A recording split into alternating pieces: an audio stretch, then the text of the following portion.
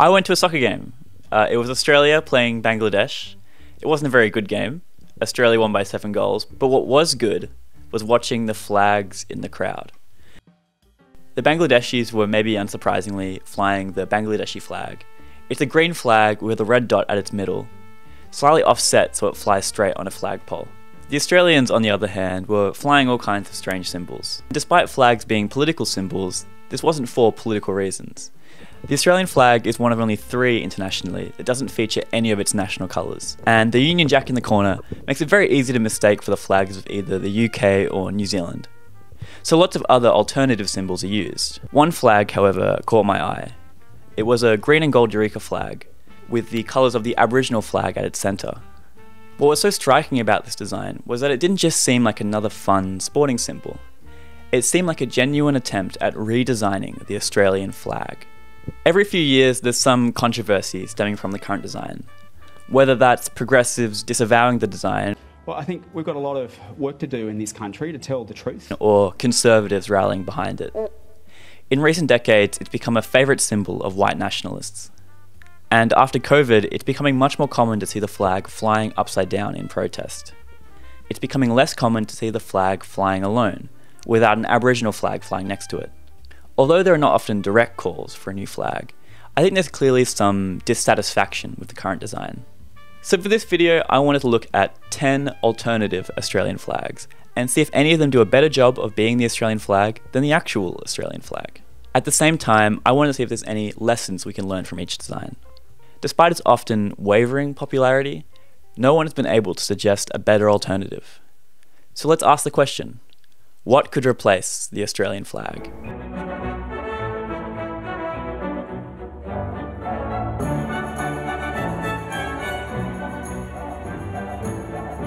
As I alluded to, it's becoming increasingly rare to see the Australian flag flying alone.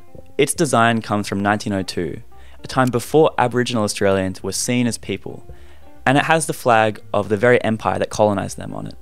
Flying it alone nowadays feels like it's missing something almost.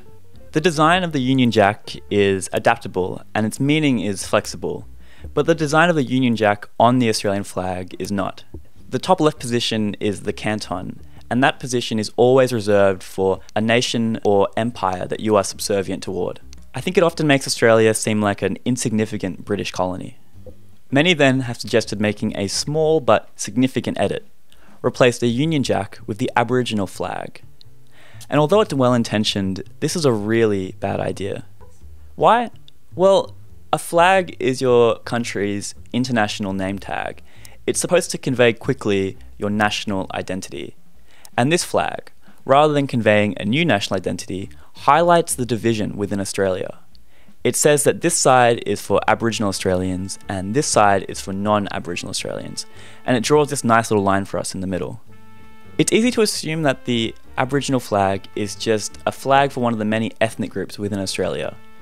But Aboriginal Australia is ethnically and linguistically diverse. What binds them together is a shared political struggle for self-determination. As that political struggle is far from over, both flags would continue to be flown. And more than just looking ridiculous, I wonder if we could run the risk of having the meaning of the Aboriginal flag being diluted to become just another Australian symbol. The creator of the Aboriginal flag said this about the idea: "Our flag is not a secondary thing. It stands on its own, not to be placed as an adjunct to any other thing. It shouldn't be treated that way." That's flag 1, and the lesson it teaches us. Don't take too much from the Aboriginal flag.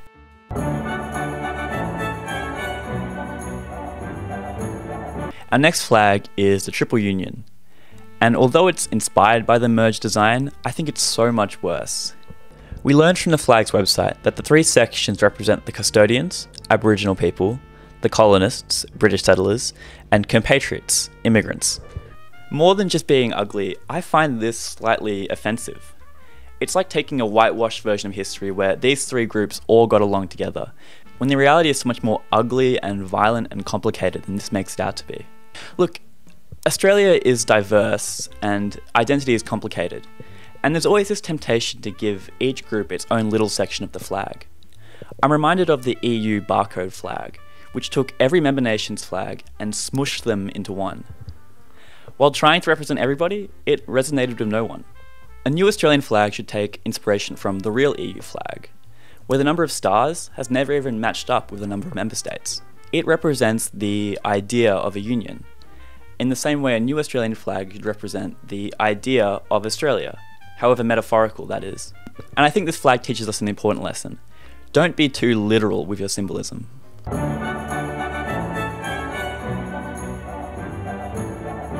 For our third flag, we have an alternative Australian flag that's already internationally well known and popular in Australia, the boxing kangaroo. You may think I'm joking, but I think it's important that we take these symbols that you see in stadiums and souvenir shops seriously. After all, so many of Australia's defining moments come from sport.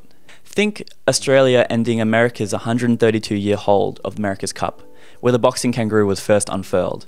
Think Stephen Bradbury winning Australia's first Winter Olympic gold in legendary fashion. Contact! Oh! They've all gone down! Bradbury is going to come through and win gold! Think Cathy Freeman draping both the Aboriginal and Australian flags over her when she won gold in 2000. And guess what third flag was flying in the stands? It was the boxing kangaroo. We love sport. We have 4 different versions of football. We have tennis and soccer and rugby and hockey. I don't think we actually need to use the boxing kangaroo specifically, but I think this fairly unserious flag teaches a very important lesson about colour.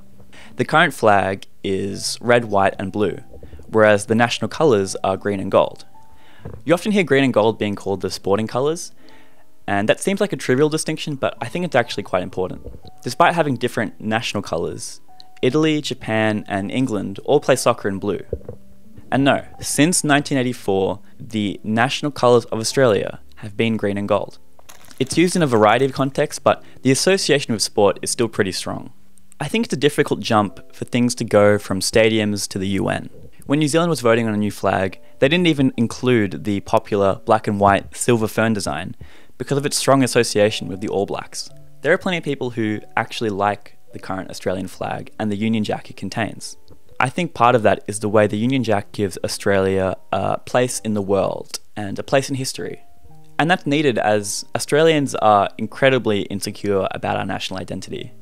I think it might even be what defines our national identity. We're a colonial nation founded by bread thieves and drunks. We're so insecure that we just need to know what other countries think about us. As one ABC article put it, whenever a foreign celebrity touches down in an airport, they're swarmed by reporters asking, "What do you think of Australia? What do you think of our sun and our beautiful beaches?" You might know the essay On the Cultural Cringe, where Phillips writes that the Australian reader, more or less consciously, hedges and hesitates, asking himself, yes, but what would a cultivated Englishman think of this? Especially in politics, where the flag has near universal acceptance, I think it functions a bit like the British monarch. It symbolically gives the institutions it represents a sense of authority and continuity. If we were to adopt a green and gold flag, it would mean standing alone internationally, and in some senses, coming of age as a country. So I think it's important that a new flag is green and gold.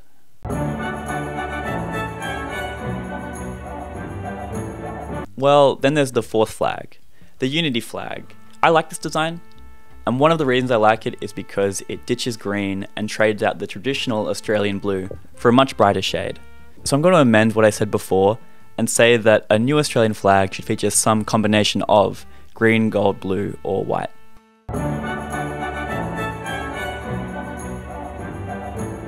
The fifth flag I want to show you is one that's popular on Reddit and not really anywhere else. The golden wattle addresses one of the issues with Australian symbols, namely that we have so many to choose from. There is no one obvious Australian symbol like the Canadian maple leaf or New Zealand's silver fern. Our country is just so unique. Imagine if Canada had the platypus. It would be on the Canadian flag and every Canadian postcard, but instead they got stuck with this weird leaf. Because the platypus is native to Australia, it's just one of the many animals that are not found anywhere else. We are spoiled for choice when it comes to symbols. The solution then is the golden wattle flag, a design that invents an entirely new symbol. But it's really failed to gain any mainstream attention. And one of the criticisms I often hear is that it looks too corporate. But that's a bit of a weird criticism, especially when you consider the very logo-like flags of Switzerland or Macau.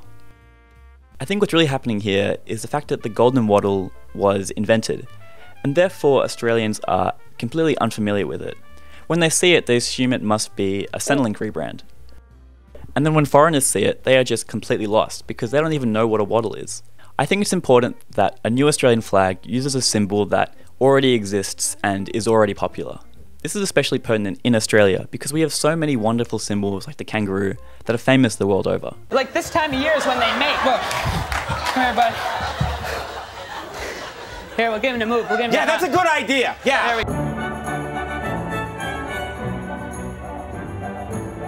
On the other end of the spectrum, we have the Eureka flag. If you're an Australian, you might be having some kind of reaction to this flag, one way or the other. It was first used during the Gold Rush, during a miners' revolt. And because of that history, it's become a popular symbol with both left-wing trade unions and right-wing libertarians. It's definitely an attractive symbol, but I wonder if it just has too much political baggage to become the flag of Australia.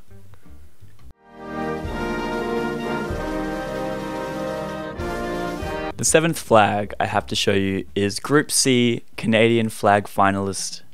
Wait, this isn't an Australian flag. How did this get in here? I included this one because it's just so weird and I really wanted to talk about it. It was one of the suggested entries in the bitter Canadian flag debate of 1964 and 1965. It looks pretty similar to the actual Canadian flag, except for the inclusion of a Union Jack and a fleur-de-lis. This flag is weird, but it makes a bit more sense when you learn that Canada is divided, both politically and linguistically, into English-speaking Canada and French-speaking Quebec. For many years, this was the flag of Canada. What made the flag debate so bitter was the belief by some English Canadians that removing the Union Jack would be disregarding Canada's heritage and giving an undue prominence to French Canadians. Rather than a neutral flag that represented no one's heritage directly, they wanted a flag that honoured both the founding races of Canada, which of course excluded Aboriginal Canadians. This was 1964 after all. Eventually though, as you might have guessed, the current Canadian flag won out. I think what makes this such an interesting case study is the fact that the Canadian flag is so popular today. Canadians have joined Americans in their slightly disturbing love of their national flag. And maybe they should, because if you were to rank all the world flags, the Canadian flag would easily be S tier. Any of those criticisms and anxieties from 1965 seem almost funny after the fact. Are we, as Canadians, to have a flag which treats our memories, our past sacrifices, all the milestones of greatness as irrelevancies? Do not tear down in this nation the whole history of our past. The Canadian flag and Canada itself has managed to survive through two grueling referendums into Quebec independence. I wonder how much the flag, a neutral symbol that picked no favourites, had in keeping Canada together. After all, the 1995 referendum was only decided by 1% of the vote. The main voice behind a new flag, Lester B. Pearson, said that he wanted something around which all Canadians, new and old, native-born and naturalised, of all racial stocks, can rally, and which will be the focus of their loyalty to Canada. As one commentator put it, while there was a responsibility toward the past, the responsibility to the future was larger. I think for Australia, the lesson is clear. Create a strong design, and not one that feels a need to pay homage to the current flag.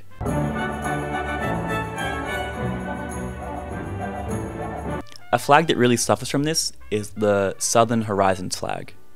It's a flag that's won surveys, nominating it as a serious contender for a new national flag. It is very similar to the current flag, with a 7-pointed star on one side and the Southern Cross on the other, but now it's got this organic green stripe running along the bottom. It's clearly a competent design, and I think it looks good. My issue with it is slightly nuanced. The flag doesn't feel timeless. The swoosh as a graphic design element peaked in relevance about 20 years ago. But I think there's a bigger issue than just the style. Whereas brands get to redo their logo every decade, it's exceedingly rare that a national flag changes. It needs to be timeless. But the unfortunate reality is, the only way something becomes timeless is with time. Otherwise, you need to fake it with a design language that feels timeless. Things like coats of arms, tricolours, crosses, rampant lions. It's difficult to transfer this to a continent it was never designed for. As an example, the emu on the coat of arms originally had one leg standing up, which is something you'll never see in the wild.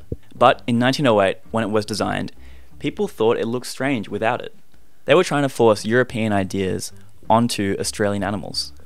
As one member of parliament said at the time, the emu and kangaroo are so built that they hardly fit into the heraldic atmosphere. I think we make ourselves ridiculous when we endeavour to carry on the traditions of the old world with some of the wild creations of our Australian fauna. Those traditional European symbols of lions and dragons feel much older than kangaroos and emus. To me, that's the near impossible challenge of designing a new Australian flag. Create something that is both timeless and Australian. It's why I think nothing as obvious as the Canadian maple leaf has come along to replace it. My issue with the Southern Horizon flag is the fact that it places us so heavily in this current moment, this awkward teenage phase Australia is going through, where we feel the need to edit and discuss our national symbols, whether that's the debate around Australia Day or the monarch or the national anthem. A new flag shouldn't compromise between the old and the new. There's a quote from the Canadian flag debate that I find illuminating here. We would be merely giving ourselves a perpetual reminder of the things that divide us. It would be preferable to have a distinctive flag that says just one thing: Canada. Not French Canada, not English Canada, not ethnic Canada, but Canada. The great and everlasting national flags have this kind of inextricable quality to them. And I cannot deny that as the flag that has represented Australia for so long, that it has some of these qualities. It's easy to make the assumption that a new flag will be love at first sight, like you'd look through all the submitted designs and see that perfect diamond in the rough. But it takes time for a flag to grow on you. Even the current Australian flag was not popular right away. When it was unveiled in 1902, the Melbourne newspaper The Bulletin said it was a staled rachaffe of the British flag, with no artistic virtue, no national significance. Minds move slowly, and Australia is still Britain's little boy. That bastard flag is a true symbol of the bastard state of Australian opinion. Here's the thing, those loyal to Britain flew the Union Jack, and those with a more Republican bent flew the red version of the flag, known as the Red Ensign. To this day, you can see the flag in war memorials and RSLs, as it was the flag that Australia used during both the World Wars. It wasn't until 1954 that the Blue Ensign was made the official and, importantly, exclusive national flag of Australia. Public sentiment had shifted, and Australia was beginning to view itself as an independent nation, and not just another British dominion. Australia is once again changing, and yet nothing has replaced the current design. In researching this video, I actually managed to find out what the flag I saw at that soccer game was. The Great Southern Flag. Actually a slightly older variant of it. It turned out this one guy in Queensland has been tinkering away at the design for the last few decades, including adding the Aboriginal colours. He said that after watching Kathy Freeman in 2000, he realised that Aboriginal people deserved a spot on the flag as well. Look, I don't want to beat up too much on this one guy, but the flag is ugly. But there's a lesson here in just going out and making a design. If you have mixed feelings about the flag, what you can do right now is go into Photoshop, go make one, go get it printed out, and start flying it. In a 2015 survey, 64% of those polled said they wanted a new flag, and many didn't even care about the design, just wanting a flag that didn't feature a Union Jack. The current obstacle for a new flag is not a lack of desire, but a lack of good options. I do not think the Great Southern Flag is a good replacement for the Australian flag, but it is one of the only alternative Australian flags you can go out and buy right now.